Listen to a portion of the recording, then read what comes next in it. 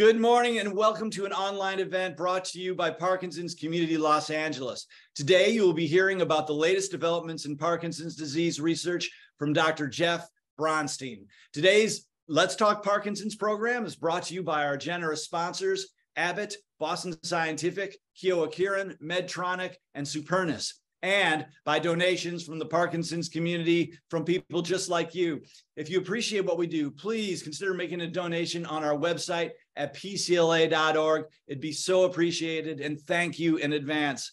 Please join me today in welcoming our speaker. Dr. Jeff Bronstein received his MD and PhD from UCLA as a recipient of the Medical Scientist Training Program Award. He completed a residency in neurology and fellowship training in movement disorders at UCLA and a postdoctoral fellowship in molecular biology before being appointed as an assistant professor of neurology. Dr. Bronstein was later appointed director of the movement disorders program at UCLA. His interests and expertise include the management of Parkinson's and other movement disorders, surgical treatments of PD, and developing new therapies for patients. Dr. Bronstein's laboratory studying the cause of PD using cell models and a newly developed zebrafish model. His work is supported by the NIH and private foundations.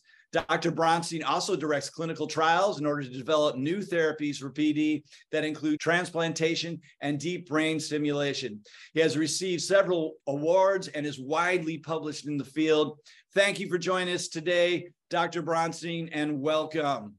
Thanks, Patrick. And thank Judy and Vivian and everybody for inviting me. It's always a pleasure to be here and talk about the latest in the research, which is what my passion is, and as well as taking care of patients. I want to thank you and talk a little bit about the research of what's going on, because there's lots of gains that are being made.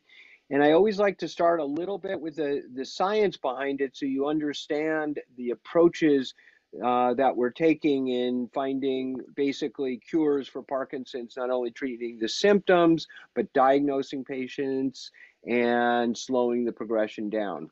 I would like to start and say I have no conflicts of interest. I don't take money from any industry, so everything I say is my opinion and not influenced, hopefully. I want to start with what causes Parkinson's, and it's a complicated answer.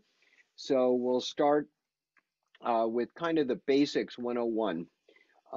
This is brain. This is the midbrain. If you look up here, it's kind of right in the right up there. It's a little tiny spot in kind of the middle of your brain. And there's an area called the substantia nigra for obvious reasons. It's black. This is not stained.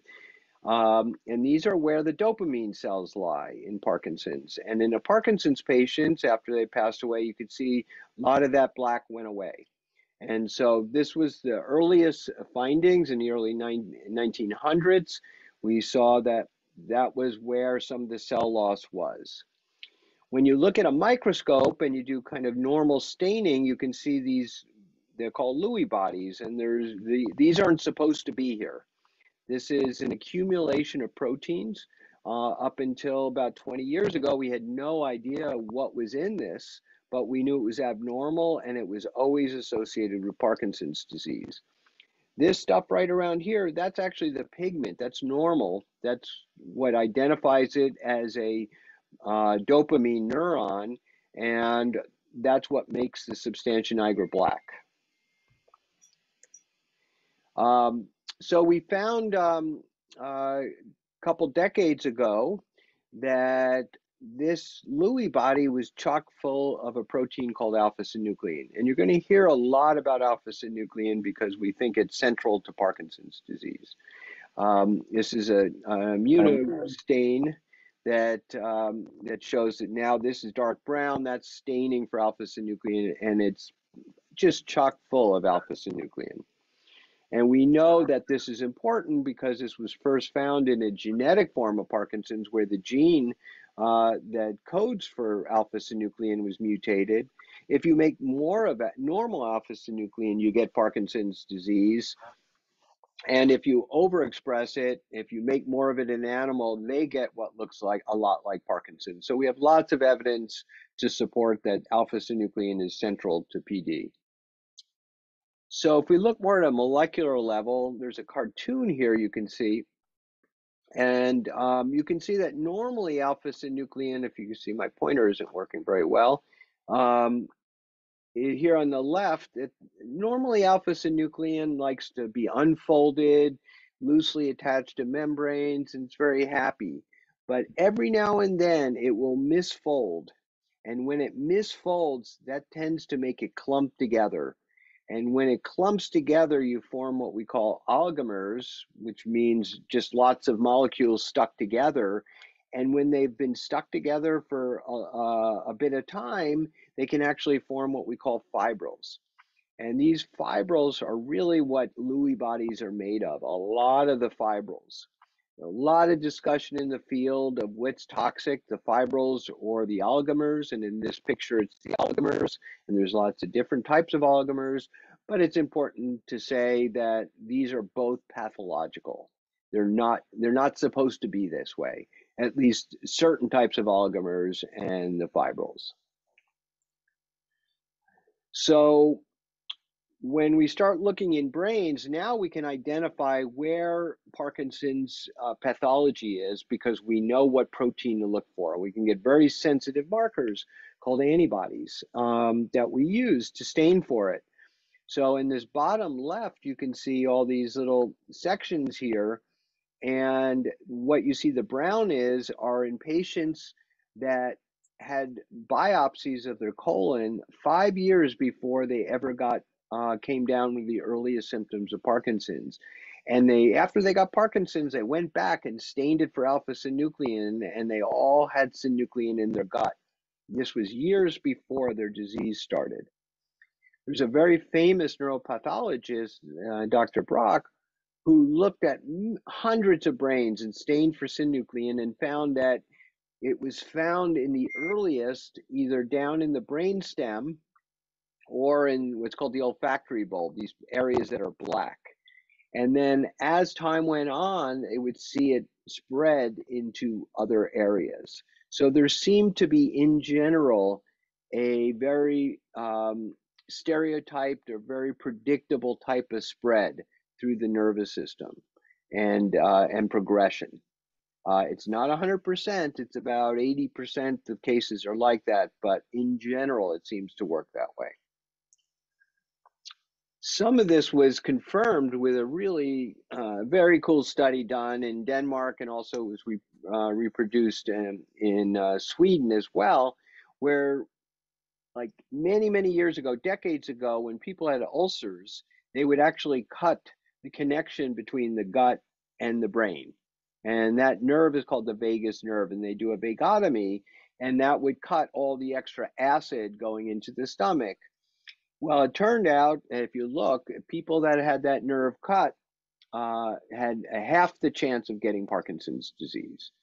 So that was evidence, one of many pieces of evidence suggesting that maybe it starts in the gut, travels through the vagus nerve, gets into the brain that way, and then progresses.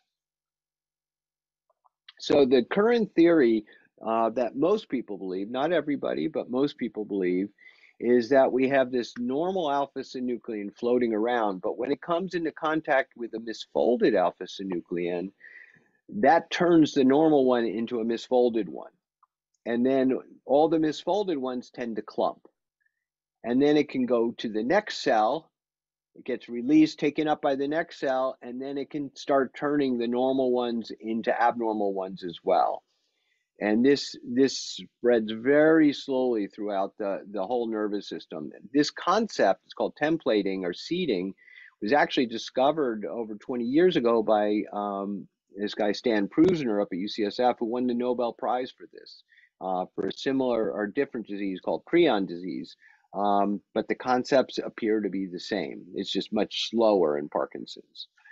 So as you can see in this bottom cartoon, we think it starts in the gut, travels up the vagus nerve, gets into the lower brain stem, and then moves to the midbrain, and then can spread up into the cortex. It may also start in the olfactory bulb, and I'll talk a little bit about that. And there's a little controversy whether there's two different places where it may start, or it may spread from one to the other, maybe both.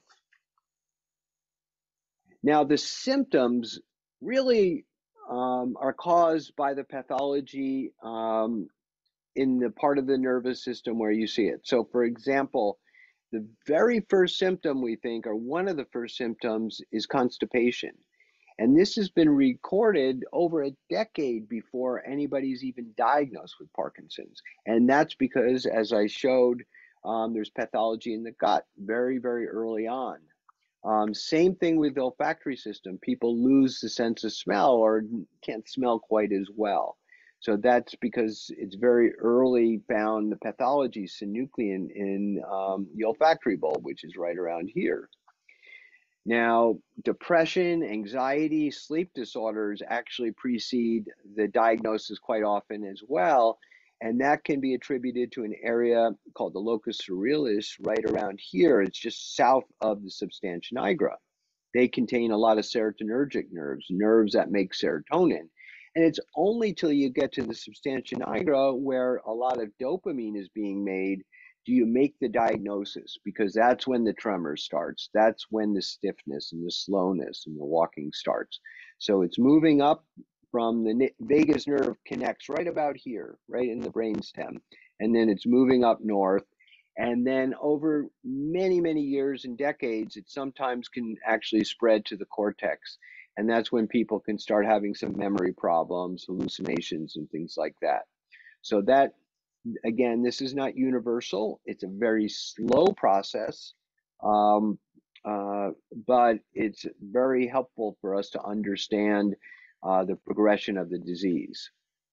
Here's another way to look at it. So if you go 2 decades before the diagnosis, time 0, right in the middle. So if you go 2 decades before, you start seeing problems with constipation, in this case, bladder dysfunction, problems with smelling, and it's called hyposmia, and sleep disorders. And again, only till you get tremor and stiffness do we make the diagnosis, because not everybody who has constipation or has problems sleeping or depressed is going to get Parkinson's, but some of them will. And then later on, it can progress. And again, it's very variable. Everybody's different. But there's this generality of this progression as laid out here. Okay, so a critical question is, what starts this process? How does it get going? And the simple answer to that is the environment, we think, is a trigger, but it has to be on a fertile genetic ground. So not everybody who's exposed to certain environmental toxins or negative environmental things like head trauma are going to get Parkinson's. Only some will, and a lot of the determinants are going to depend on a genetic background. So it's this gene-environment interaction, which is the key. And some people are going to get a big dose of genetic risk, and other people are going to get a big dose of environmental risk, and some are going to have a mixture of them. And so everybody's cause of Parkinson's is going to be a little bit different. So we think that the cumulative genetic risk is about 30%. And this doesn't mean that it runs in families 30% of the time. What it means is that we have variations in our normal genes that can be slightly tilt you to getting more likely to get Parkinson's. So for example, if, like myself, nobody in my family has Parkinson's, I have a 1% lifetime risk of getting Parkinson's. If I have certain variations in normal genes, they're not mutations, they're just variations that are common, I might have 1.2%.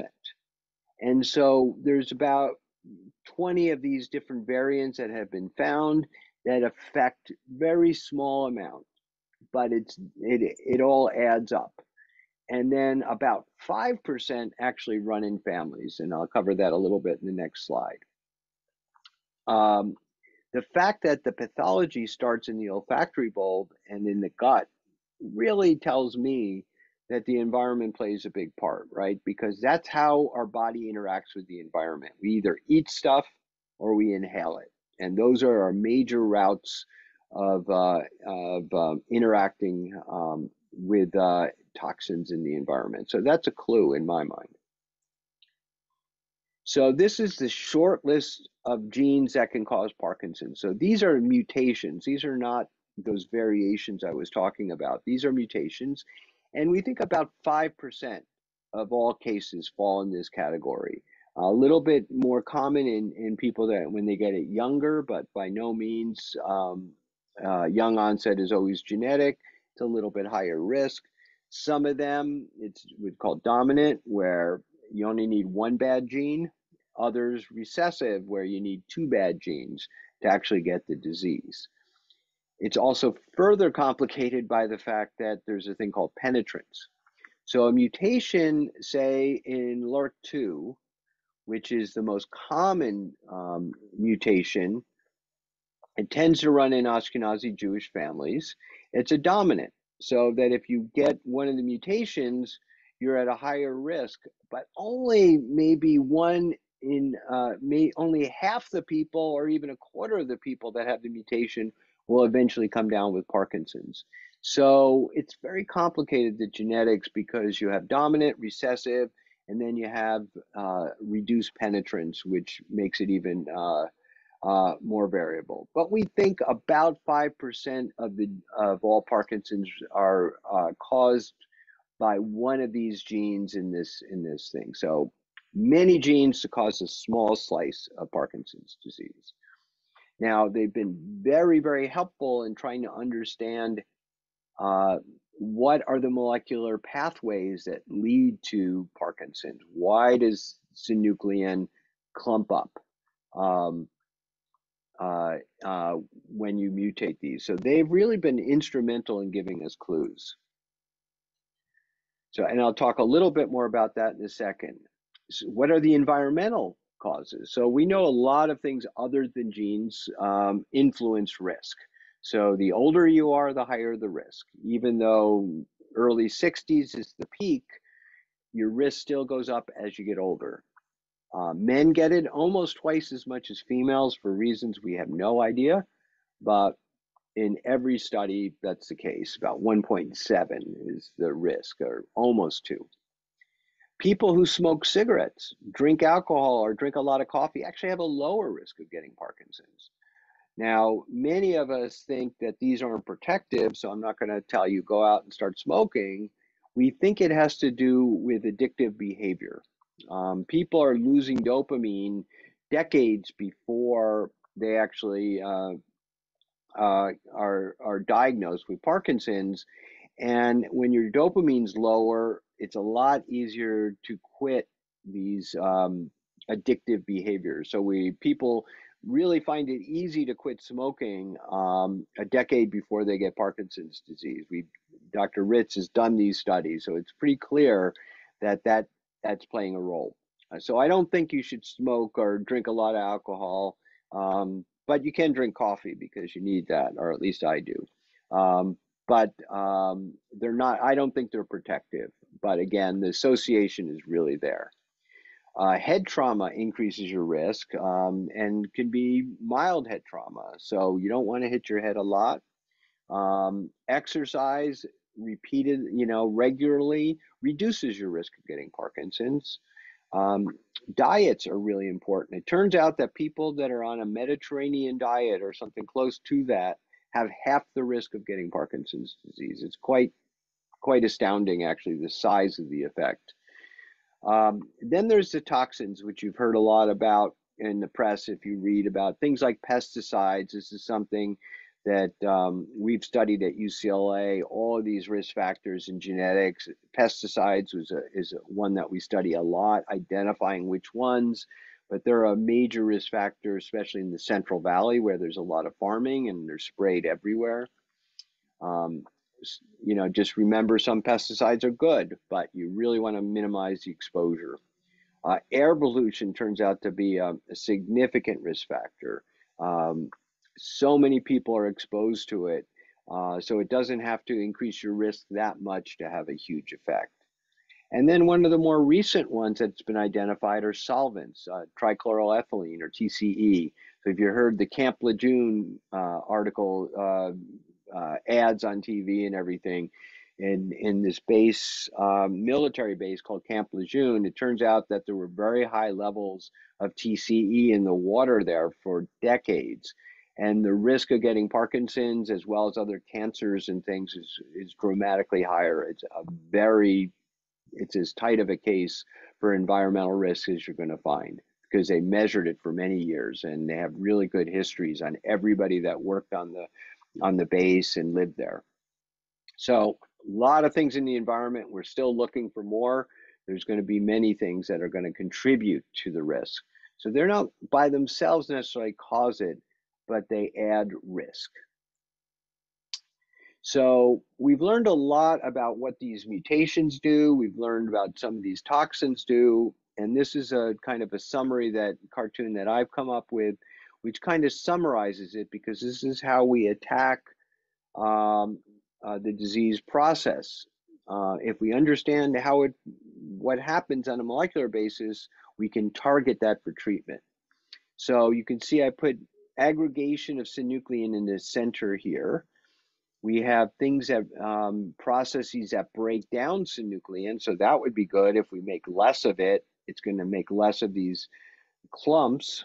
We also know free radicals or oxidative stress is bad, and that's due to mitochondria being injured. And we think in some people that may be leading to the accumulation of α-Synuclein.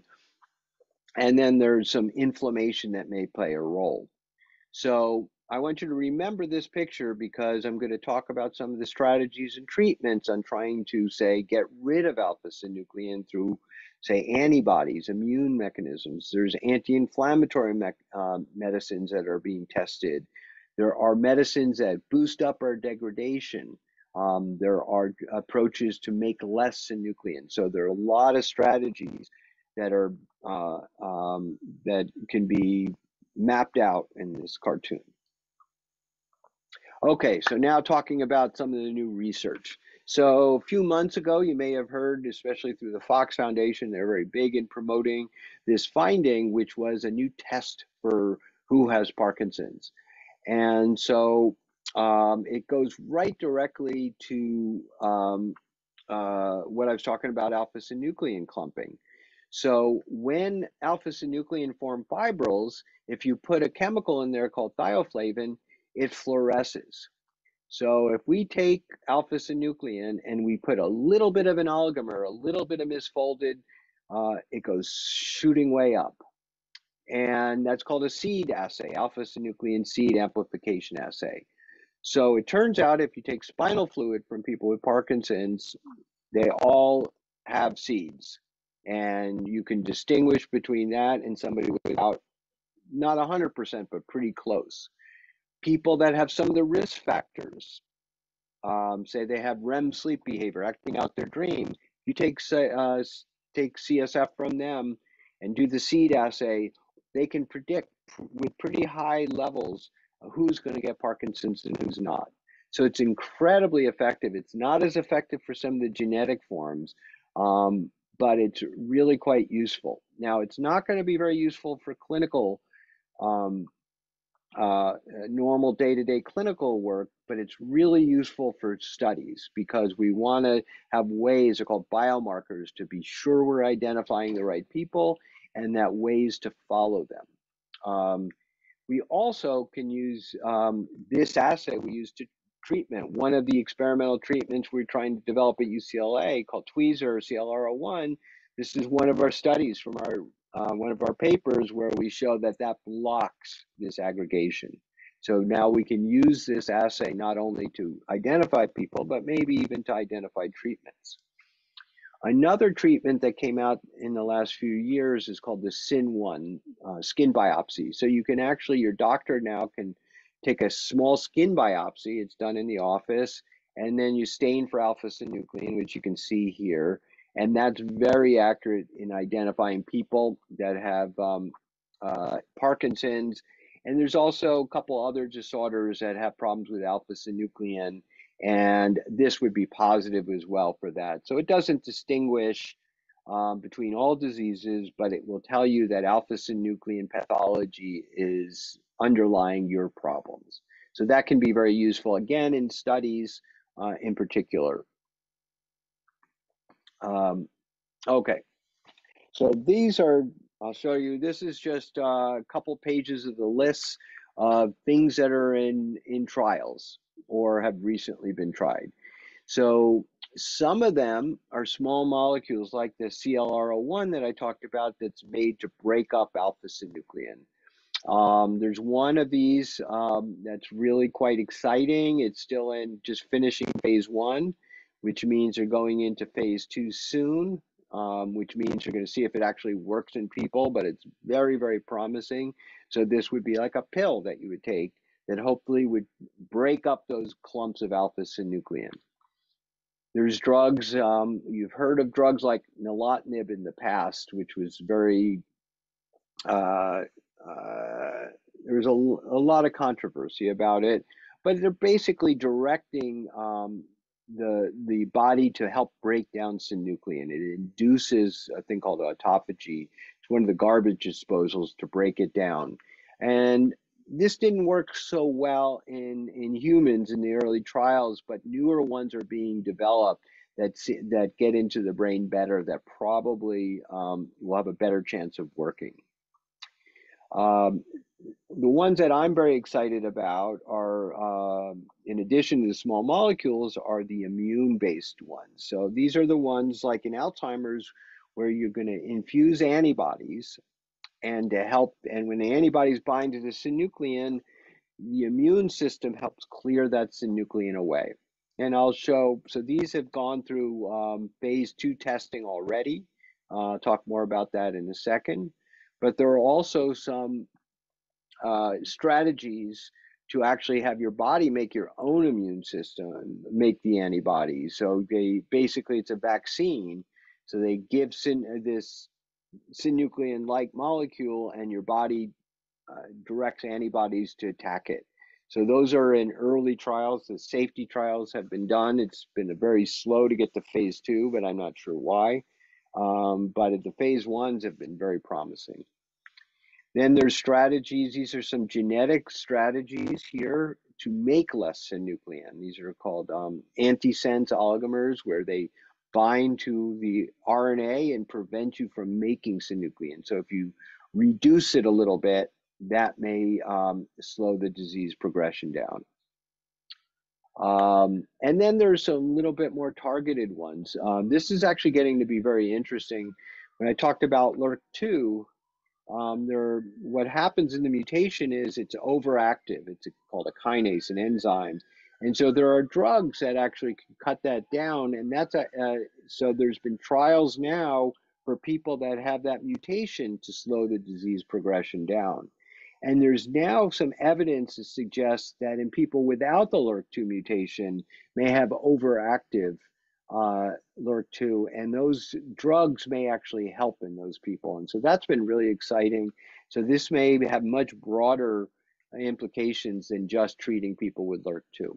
And there's ones also for another genetic form called GBA, or glucocerebrosidase, the Gaucher's gene. There are drugs that are being tested for that. So lots and lots of things to try to slow the progression down. These are results from so 2 antibodies have been tested in detail. This is one of them from Prothena. The Biogen was a failure.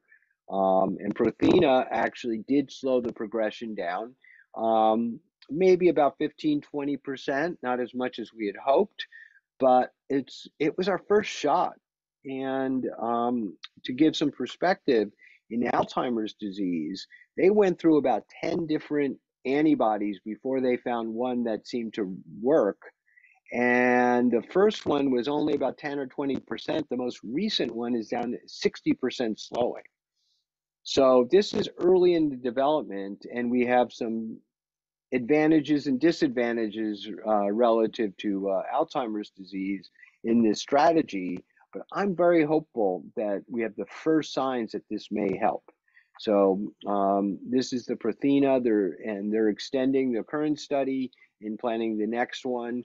There are several other companies that have antibodies that are going into trials now, some in a more aggressive disease called multiple system atrophy, which has also got a lot of synuclein. So there's an antibody trial just starting for that now. So very hopeful. And the proof of principle in Alzheimer's is there now for sure. So that's why I'm excited. There's the drugs that are called the GLP-1 inhibitors. So these are the ones that cause weight loss in people, made for diabetes. They've been neuroprotective in some animal trials. And so there's been a number of trials that have been ongoing, and a big one is going to be released in September at a big meeting in Copenhagen. So we'll find out. I was at a meeting in Europe this summer, and the guy who knew the answer, well, he said he didn't know it, but I think he did, but he wouldn't tell me. So we'll find out whether this strategy is going to work. I wouldn't be too anxious to get on this drug until we know, because it does keep the stomach from contracting as much. You've heard this in the news maybe recently, and people with Parkinson's already have a problem with the stomach contracting.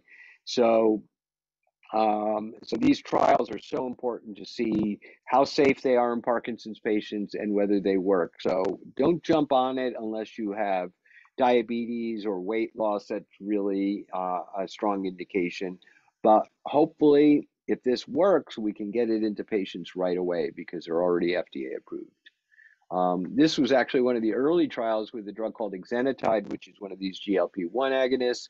And you can see the Parkinson's patients actually progress slower. It's a small study and got some design issues, but they've done 2 of these and it was very suggestive.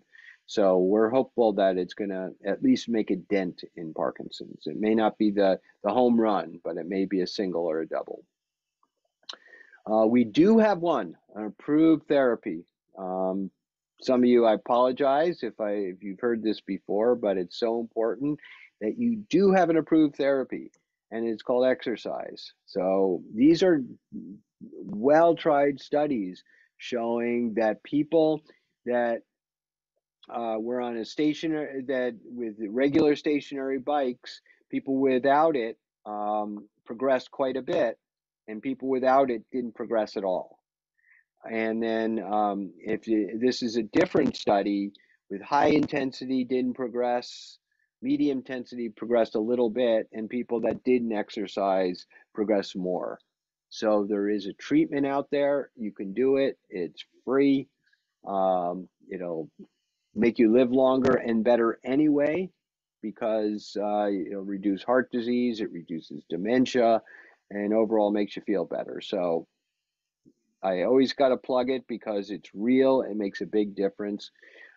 Diet, same thing, Mediterranean diet or something, vegetarian.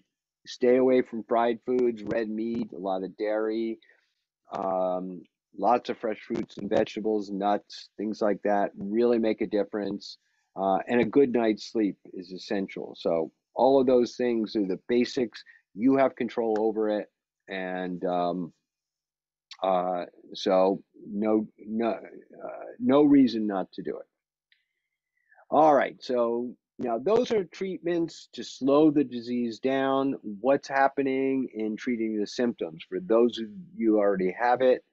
So I think the biggest thing that biggest change are for people that have a lot of motor fluctuations, ups and downs, where you take the medicine and then you get the extra movements and then it wears off after a couple hours and you're stuck and you got to pop your Sinemet every couple hours. It's a real roller coaster. So we already have a thing called Duopa where you put the tube in your stomach, and then pump it in. A lot of people don't like the pump, putting a hole in their stomach, and I don't blame them. And so it hasn't really taken off, but it works really well. So a couple companies have come up with a way to put the pump and it goes through your skin, and it's a smaller pump. We worked with AbbVie and did the trials with that. There's another company called Neuroderm.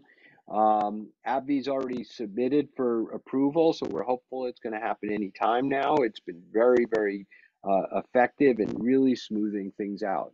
because these are people that often go to deep brain stimulation, but some people either aren't good candidates because of other medical reasons, or they don't want to have brain surgery, and this would be an alternative. There's progress being made on improving deep brain stimulation, what's called closed loop, where instead of me programming you, your brain will read the recordings and kind of program itself. That's been studied. Stanford's been a real leader in this. I don't think it's going to be a huge change, but it is definitely has potential. And then stem cell trials are just starting. There are different types of trials that are going on, but there's one that's just starting. And it's going to be for advanced people that are going up and down. And that's got its promise as well. Again, it's not a cure. It's a symptomatic treatment because it's not going to change the α-Synuclein in your gut, the rest of your brain, and the spread. What it will change are your symptoms. This is just to remind me to talk about the blood levels of levodopa. And so this is actually from Duopa. I don't have a slide showing from the skin one, but it's almost identical to this. So you can get nice stable levels. And that's as opposed to what we do now. You take a pill, it goes up, then it comes down, up. If you take something like a Rytari, it goes up and down a little bit less. But doing continuous infusions can really help and keep people in this sweet spot so that they don't have dyskinesias and off time all day long. So one of the other exciting things for me is all the wonderful new recruitment and new faculty that we have at UCLA that are doing the research. I just wanted to highlight them. Dr. Chao Peng is this incredible molecular protein biologist who's discovered all these things about α-Synuclein folding and spread, and is just a dynamo. Will Zeiger is a clinician as well as a scientist, and he tries to figure out how synuclein affects cells and the circuits and why people have the symptoms. Dr. Katie Cross studies freezing of gait, and I think many of you will have problems with that, and so she's trying to understand that, and she's been using deep brain stimulation and working with those patients as well, some other techniques to try to figure that out so we can finally get a treatment.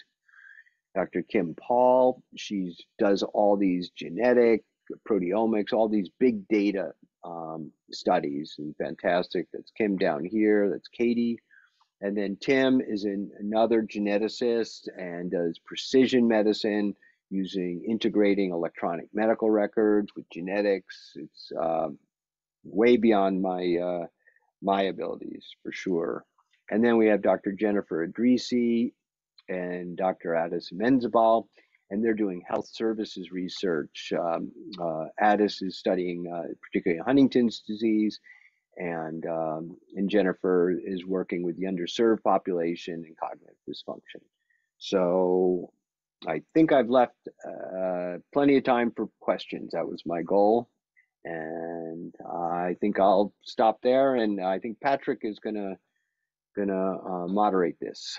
Yes, thank you so much, Dr. Bronstein. This is amazing. We have some really great questions. We've got a lot of them. I want to apologize in advance if we don't get to yours. But let's just start with the cross relations to Alzheimer's and studies done by Dr. Dale Bredesens, and if this treatment could help people with Parkinson's. It's an interesting question. So Dale Bredesen, actually. So Dale's a friend. I've known him for years, and he's been a faculty actually at UCLA twice. So Dale studies Alzheimer's disease, and he's come up with what's called the Bredesen protocol. And, you know, he's got a basic theory that there are many components in our general lifestyle that really affect Alzheimer's disease. And that if you do all these different things, you can slow the disease or stop it, reverse it. So many of these things are things like taking vitamin B12, making you sleep, and giving melatonin. So many of the things are incorporated to what I told you. Diet, making sure you're not vitamin deficient, getting a good night's sleep. The problem with Dale's theory is it's never been tested.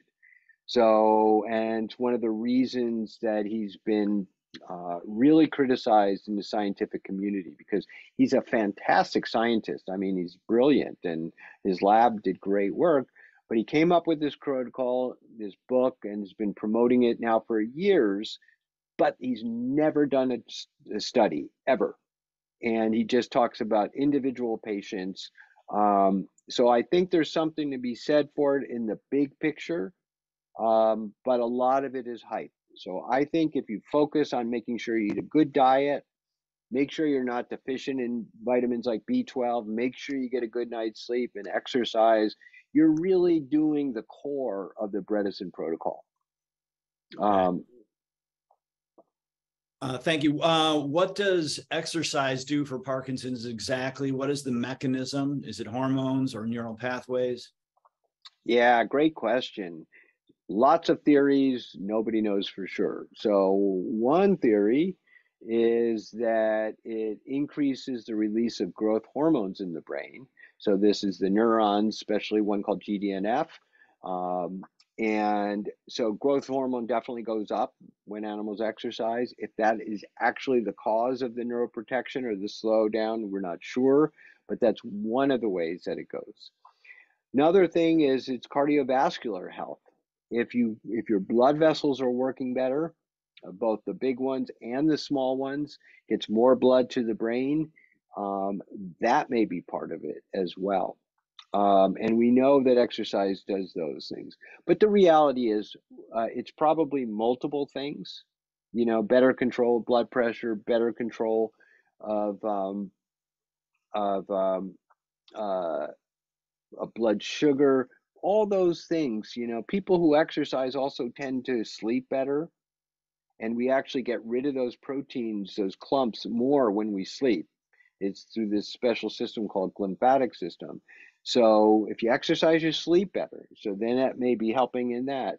It also helps GI function. So it helps so many different aspects. So we don't know which thing is actually causing it.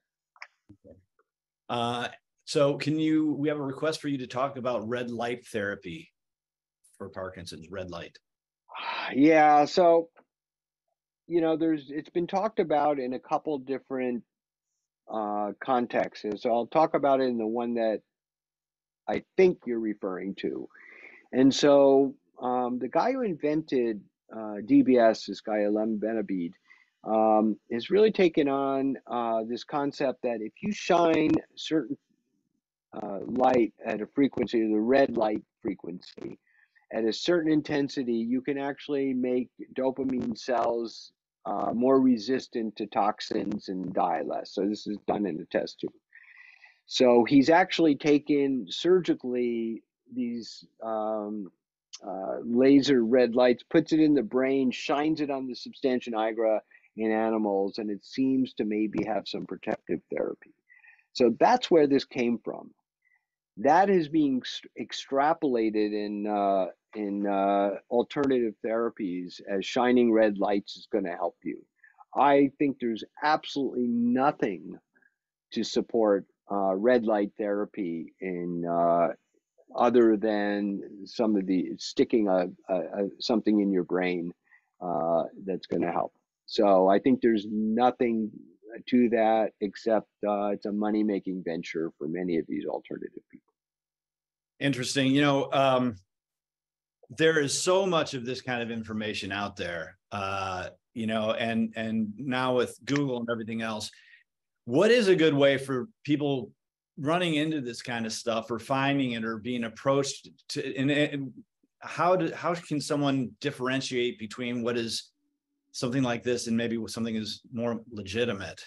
Yeah, it's a great question, because you're saying information. It's not really information. Most of the stuff out there is just marketing, right? These are not scientists that are making these things. It's all marketing based on hype. The best place, so online, there's the Fox Foundation, there's NIH, there's APDA, Parkinson's Foundation, all have websites. Many of them have discussion groups on this. Fox Foundation is a good one, because Michael, he would be taking anything, I can tell you, if he thought it might help.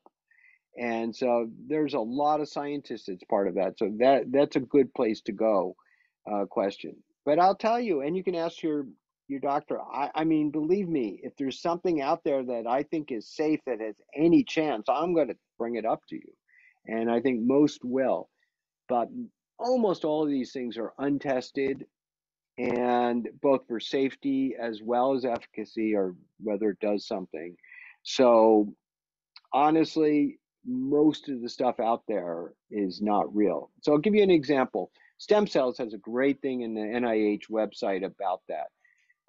But the idea of stem cells are great, right? You can replace those dopamine cells, and that's going to do it. The problem is how do you get them there? How do they make the right connections, and so that it knows when and where to release this stuff? So at minimum, you have to at least inject the cells into the brain. If you inject it through the spinal fluid or the blood, it's not going to get there. But you can go out and you can buy those. You can go even in the States, because your own cells are not regulated. So they can take stuff out of your body and stick it anywhere they want. You pay and call it stem cells and charge you $20,000. And people are doing that.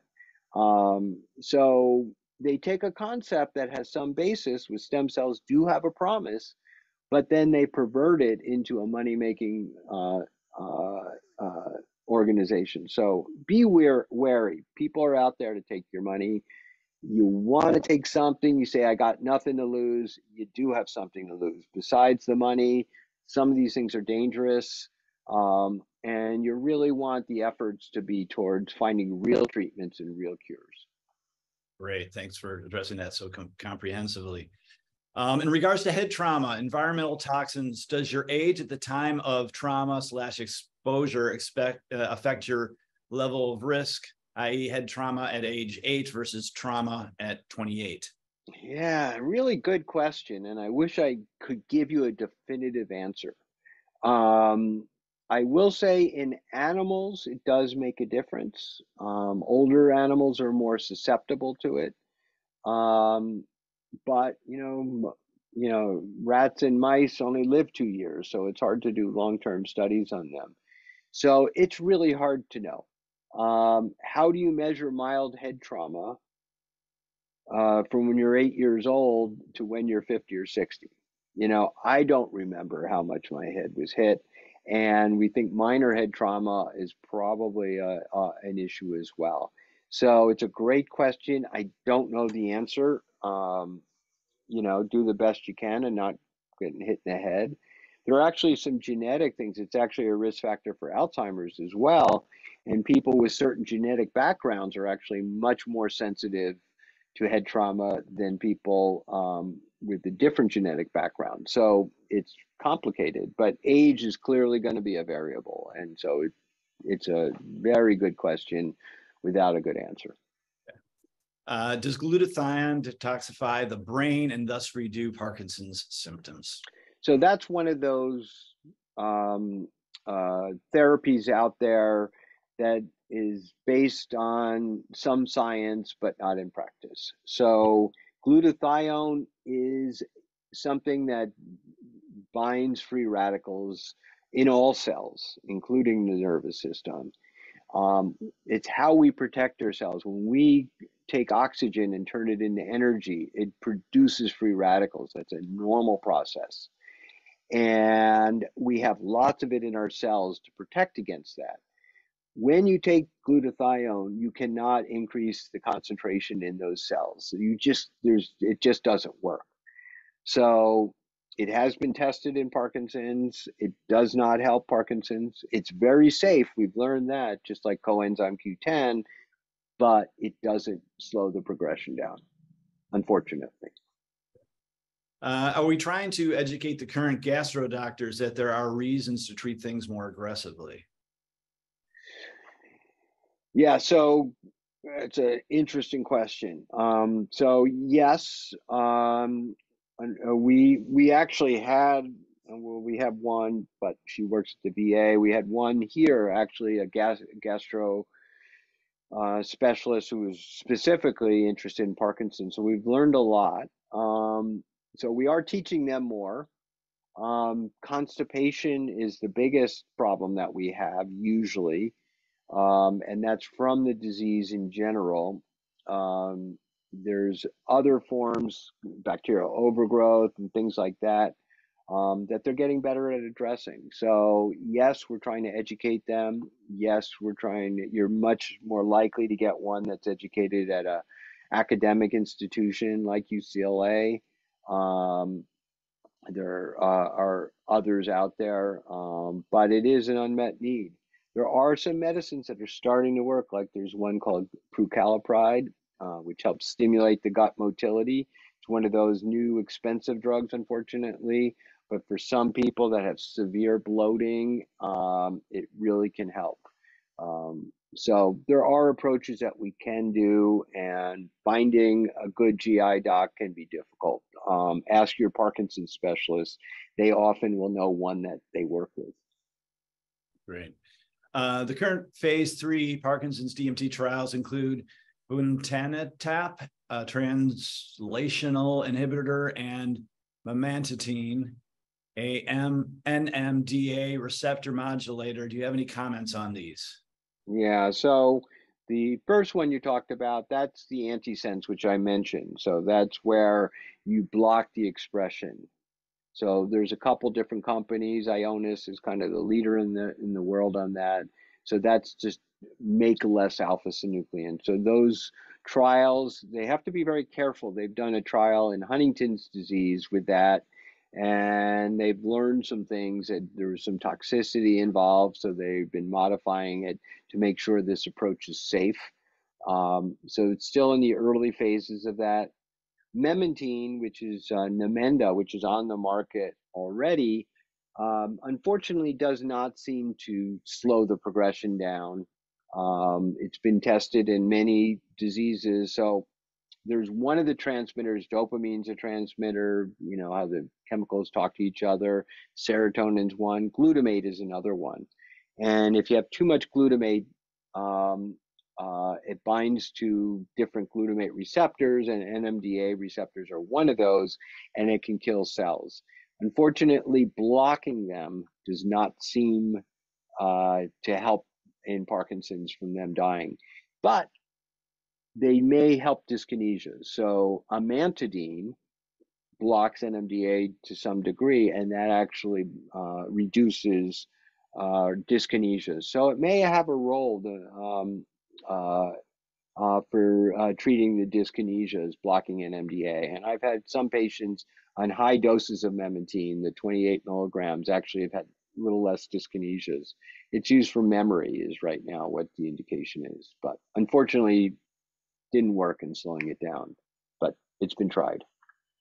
I got this question recently. In terms of the community that has been diagnosed with Parkinson's, do you have an idea or an estimate of what the percentage of those folks have transitioned to managing with pharmaceutical techniques?